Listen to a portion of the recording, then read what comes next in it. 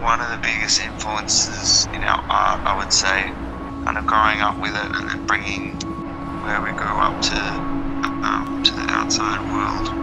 From the transition from graffiti to painting murals, we tried to take both of those, the graffiti scene and the natural surroundings, take that and use them in our art now.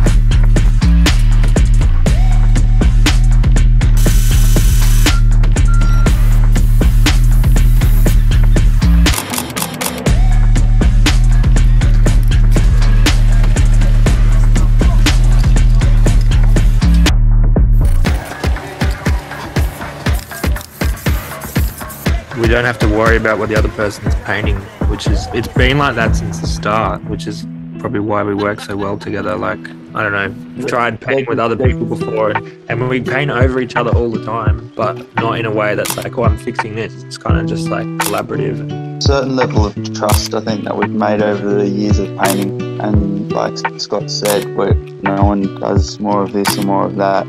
We're in this relationship now where we're painting. We've developed such a style of like our experience of painting together is so strong that we just go for it.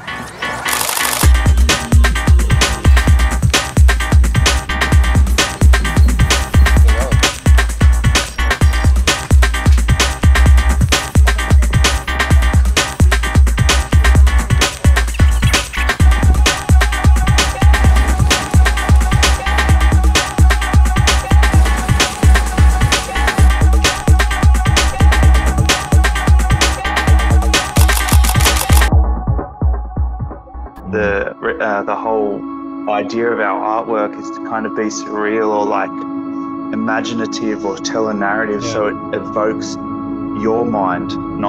It's not just us looking at it, and it's not just our story. We want to take that story to something else. We're just like setting the mood, and then the viewer can make the decision.